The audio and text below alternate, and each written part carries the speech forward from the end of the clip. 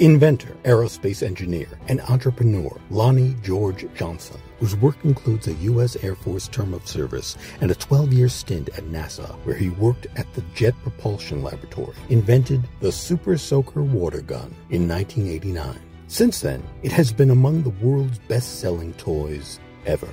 In 1991, Lonnie Johnson founded his own company, Johnson Research and Development Company Incorporated, of which he is also the president.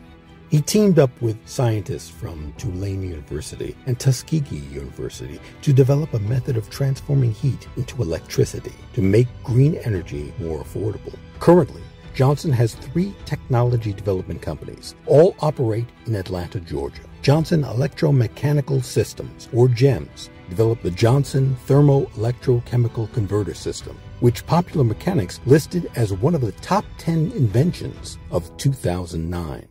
Still going strong at the age of 74, Johnson is one of a small group of African-American inventors whose work accounts for 6% of all U.S. patent applications.